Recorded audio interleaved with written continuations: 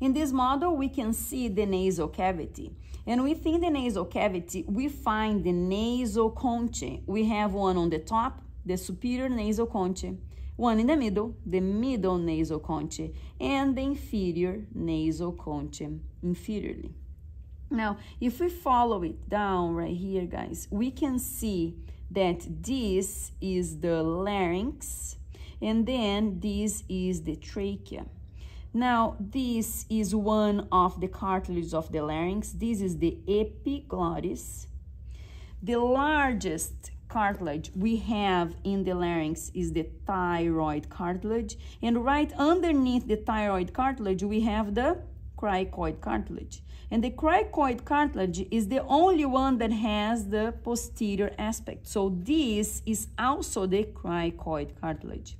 Underneath the cricoid cartilage, we have the trachea.